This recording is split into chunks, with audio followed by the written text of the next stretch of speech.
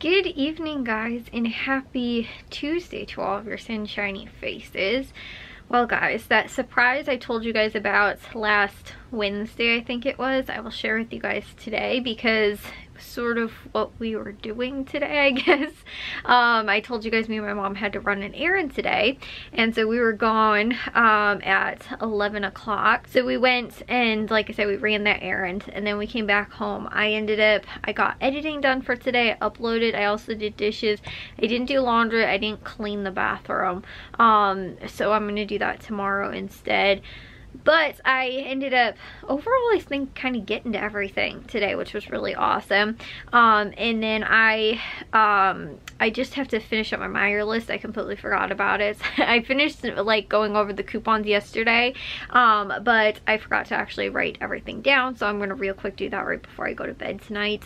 But I've stuck to my planner actually too so far lately, which is really awesome. But anyways, where we were actually headed to today was to the vet, and it was not to take any of the dogs. It was to take our two little guinea pigs that we ended up rescuing from an animal shelter. They were surrendered, and so they had them at the shelter. They're about 2 years old, is what they said roughly at the shelter they most likely were, and they think that they're probably very close to the same age, so they were most likely possibly like litter mates, or, you know, siblings, whatever, but that they weren't like, you know, I mean, they could have potentially been from, like, you know, again, two different like litters, but they were, you know, like I said, probably around at least the same age. So, and it's weird though, because one of them has got longer sort of fur than the other one, or its hair's a little bit longer. We don't have like a long-haired guinea pig, but it just has longer fur. So like I said, that's why I don't know if that can happen in like a litter, if you can have some that have like slightly longer hair and some that don't have as much, you know, like it's shorter. Like I said, I don't really I don't really know. But it's funny though, because when we got our first guinea pig, I actually had a guinea pig like book sort of, but it was more like a magazine, and it was like all about guinea pigs. That was like one of those ones you can find at like Petco or PetSmart or something like that.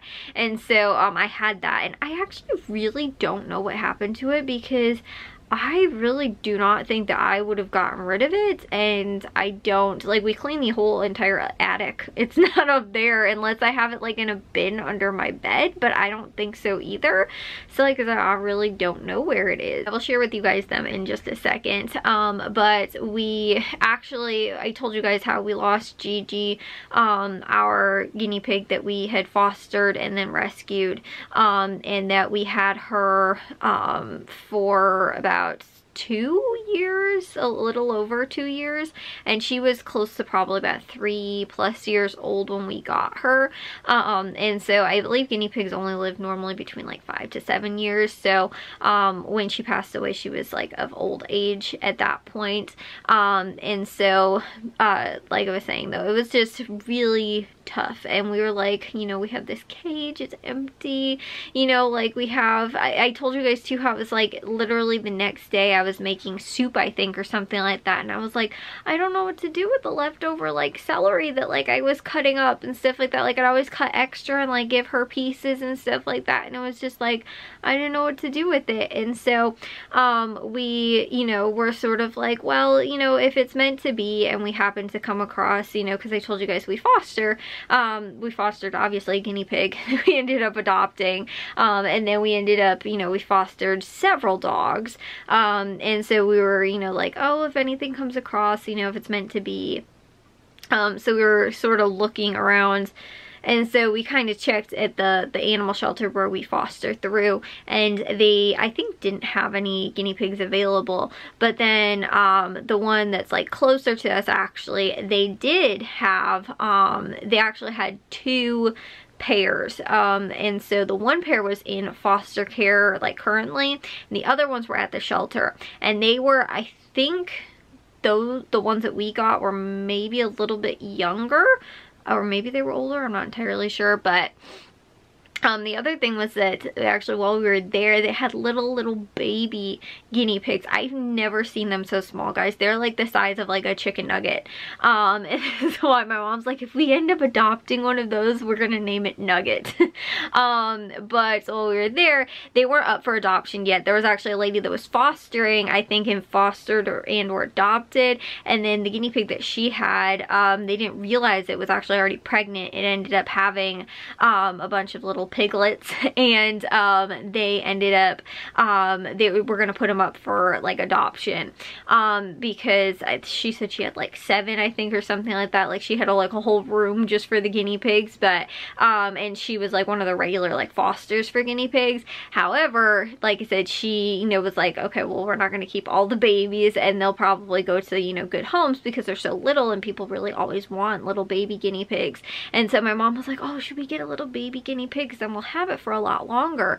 And then I was like, honestly though, I just feel like these two, like I said, it was sort of meant to be like, these two are gonna be at the shelter because everybody's gonna want the babies. And so, like, you know, when we go to, you know, like they go to adopt and they see like, oh, what they have available as far as like, you know, guinea pigs go or whatever, they're gonna look past those, you know, the 2 that we ended up getting and look at the babies, because like I said, you know, that's the same thing too. Senior dogs, senior cats, they don't get adopted as often as little puppies, you know, and that kind of stuff. So that's, you know, like that's kind of how I was looking at it too. Like they're full size now, nobody's gonna be like, oh, how cute, these little itty bitty baby guinea pigs. Like I said, they literally could fit in just your hand. It was so tiny. But like for that reason, that's why when we were looking at them, you know, we really felt like that was kind of like it was meant to be, knowing that, like, again too, there'll be more guinea pigs that need homes as well, and little babies that, like I said, will probably be adopted out faster.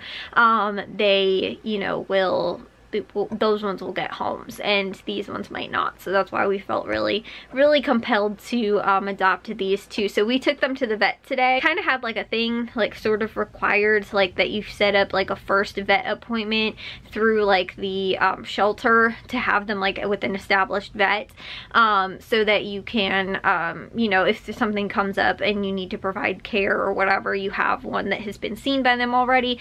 And it is really hard. We tried with Gigi to find guinea pigs are considered exotic pets.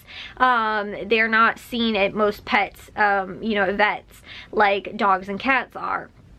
I would assume that probably any small rodent, along with like any, you know, like possibly birds as well and stuff like that, would be considered like exotic. And so again, it was really tough. We finally found one with Gigi, but it was really tough to finally find somebody. And so they see all animals, and actually the specific vet that we saw today sees dogs and cats as well. So we actually have appointments set up for the dogs as well, because the animal, the vet that we were taking them to, they ever since like COVID, they don't do like appointments anymore, which is really weird. They only do like first come first serve basis, which my mom tried to bring Charlie more than once to I think maybe in Bliss as well, tried to bring them more than once to the vets. And you know, like and at this time too, I think now they'll let you into the lobby, but before that they wouldn't even like let you into the lobby. You have to stay in your car with your pet. And I was like, that's chaos. And not only that, you have no clue how long you're waiting. Like my mom was there for like 4 hours one time and she never got seen. So it was just like absolutely ridiculous. So we were in the hunt for a new vet because of that. And this one, they're super close. They're actually also an emergency vet, so if something were to happen, and again too, like Bliss had that one incident with eating the gum we had to bring her to the emergency vet, you know, like that kind of stuff. They also already have records of our animals there, which is also really convenient. And so like I said, you know, we're kind of in their system anyway. So we're going to wind up again bringing the dogs over the next, not this week, we have nothing else scheduled this week, but then next week Bravo and Charlie have an appointment, and then the following week Bliss has an appointment. So and Bravo and Charlie are both on different days. So like I said, it's over the next 3 weeks we've got 3 vet appointments. Well, I guess considering this, like today as well, was a total of, the guinea pigs counted as 2 appointments. There'll be 5 vet appointments in 3 weeks, but 4 different times that we'll be there. My mom's like, we're gonna be a regular here, like, because of all of the you know, the pets that we have that we're gonna have to bring in. So anyways, like I was saying, I'll share with you guys though our little new guinea pigs. But you know, the thing is that because they were surrendered, and I guess the owners didn't have a lot of time to spend with them, was why they were surrendered. They were not handled very much. Like so their names are Hans and Franz, which again too I felt like would definitely fit a little bit, just because I told you guys how I've been learning German. And so when I heard that, I was like, oh my goodness, that's like so cute. And on top of that too is also the SNL skit as well, which is funny because everybody in the entire vet was just cracking up.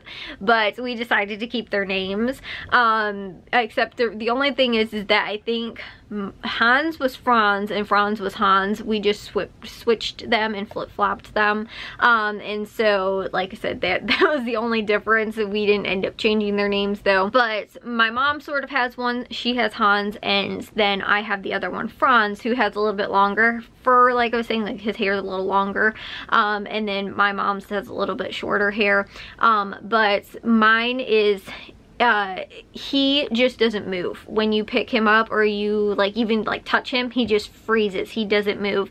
And my mom's, he is more skittish though. He's more prone to running away from you. Like when you try and pick him up out of the cage, he likes to run and try and get away, versus mine just freezes. He just freaks out. And then when you try and like feed him, like with Gigi, I could pick her up easily out of the cage. She wouldn't really squirm or anything like that too much. And then when you go to feed her, like I give her a carrot and she just loved it, and she just sit there in my arms and eat it. And with mine, I finally got him to eat something out of my hand while I was holding him. And my mom's has no problem. He'll eat while he's being held. He just doesn't like being like picked up, or doesn't like being picked up out of his cage. If he's on the ground already, like we have a playpen for them, if he's on the ground already, he doesn't mind being picked up. But as far as like if he's in his cage in a safe space, he doesn't like being taken out of there. But then like I said, mine just like freezes. He doesn't want to do anything. So we've been working with them slowly, and I think they're getting a lot more comfortable with us. And again too, it hasn't even been really a full week yet, but already we, like I said, have definitely seen an improvement with them, as far as, you know, like I said, just about a week and handling them and all that kind of stuff. So you know, that's good. But again too, they were just probably like never picked up out of their cage prior to you know, like, or with their previous owners. And so like I said, it's going to take a lot of handling, versus like with Gigi, I never had a guinea pig like her that just loved people. Like when you come over to the cage, she would come up to you and wanted to be pet, and she wanted to be taken out of her cage. She would try and crawl out of her cage when you opened the like thing. Like if you were just like going to like fill up her food bowl or something like that, she wanted to come out. Like she didn't want to be in her cage if you were there. Like she'd rather you be being held and being picked up by you. And so I, like whoever her owner was before, definitely had like definitely handled her a lot, and she loved people. And like I said too, these two that we have now, just they need a lot of extra care and a lot of extra work. And so like I said, we're doing that with them. But already, like I said, within about a week, we're already starting to see some improvements, which is really awesome. So anyways though, let me real quick share with you guys a little bit of the guinea pigs. Alright guys, so this is Hans, this is my mom's, and you guys can see he's skittish. We also put in here, they had an igloo house, but it was too small for the both of them, so we actually, the step stool fits perfectly in here, so we ended up putting that in here. Like I said, this one is Hans, and he'll probably get scared and freak out as soon as I try and put my hand in here. And back here, this is Franz. who I don't know if you guys can see real well, but he has got more of a like kind of orangey brown on him versus Hans is completely just white and black, and Franz, he is white, black, and like that brown kind of color. So again, yeah, they're both scared. Like, he'll let you pet him though, but he just gets very skittish, especially when he knows he's going to be picked up. And then this guy back here, he is just, again, frozen as soon as you come near the cage. He gets, like I said, just completely freaked out. He doesn't want to move from in there. But yeah, those are the 2 guinea pigs. So I'll try and share with you guys, like, you know, maybe when I take one of them out or something like that, because it's kind of hard to see in there. But they love that little stool, and it's, like I said, the perfect height for them in there. And we're thinking of making like some type of little ramp kind of thing so that they can actually walk up, because mine, every once in a while, he actually tries to climb up there and he can't, because he is too big and will not, but at the same time he's like too small, like he can't reach up there. But I think he also weighs too much to try and like hoist himself up on top of it, which is funny though, because mine looks bigger than my mom's, but today when we were at the vet, hers actually weighed more. Like, so Hans weighed more than Franz. But anyways, like I said, they're super cute, and we've been loving having them, and they kind of, again, make like not having Gigi a little bit easier.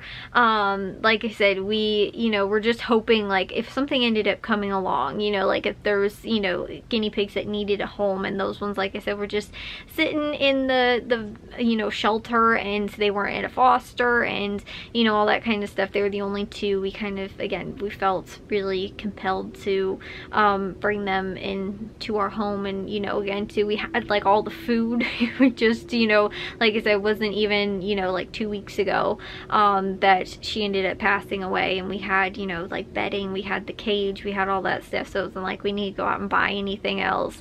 But you know, it felt very empty. Like, I miss hearing their little squeaks and stuff like that, which is funny though, because Gigi was also very vocal. If she actually heard, if my parents, because originally they were in my parents' room, if the door was open and she could hear you go into the fridge, she would start like squealing, because she knew that hopefully you were bringing her treats. Also too, almost every single time you opened up the door, she would also start squealing, because she knew that hopefully somebody was coming to bring her treats, and even if you weren't, she'd let you know what she wanted. And so they're not very vocal though. They don't squeal very much, like, you know, like she did. And so, like I said, she was so sweet. But you know, it makes missing her a little bit easier having Hans and Franz. So anyways, guys, I'm gonna take a shower and get to bed. I will see you guys all in tomorrow's vlog. If you guys did enjoy today's, make sure you guys give a big old thumbs up. If you guys are new, we'd love it if you'd subscribe, and I'll see y'all very soon, shiny faces tomorrow. So bye, guys.